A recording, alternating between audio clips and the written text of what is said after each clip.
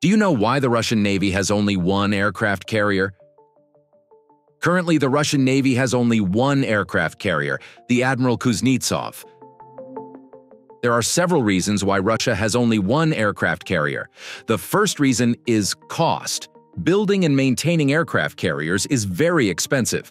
Russia prioritizes other military programs, such as nuclear submarines and ballistic missiles, as it has limited financial resources. The second technological factor is that Russia does not have the same technological capabilities as the United States in building and operating aircraft carriers. The third is geopolitical. Russia does not have the global presence of the United States, so it does not need a large aircraft carrier fleet to demonstrate its global power to the rest of the world.